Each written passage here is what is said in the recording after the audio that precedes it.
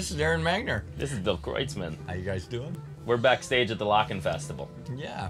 Yeah. Wish you were all here too.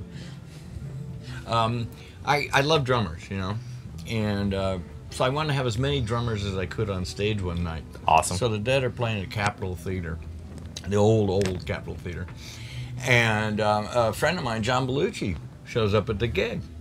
And he used to play drums and stuff. So John said, "Well, you guys are playing tonight." And I said, "Yeah, we're playing at the Cap. And would it be okay if I sat in on U.S. Blues? If I sang, you know, came on and sang the chorus, right? Waved the flag, U.S. Blues, and the whole thing." I said, "Oh, sure, please. I'd love to have you up there, John, right?" So I have to tell the rest of the band guys, okay? So I go over and I tell everybody in the band, and I got to tell Phil. I tell Phil, "No way.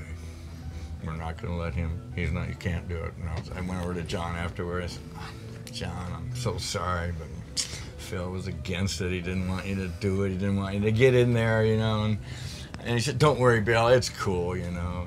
So anyway, we're playing along, and now we're coming up to that song, and we're playing U.S. Blues, and we're playing away, and we're rocking like hell. And right at the chorus, Belushi does cartwheels right up to the microphone in time.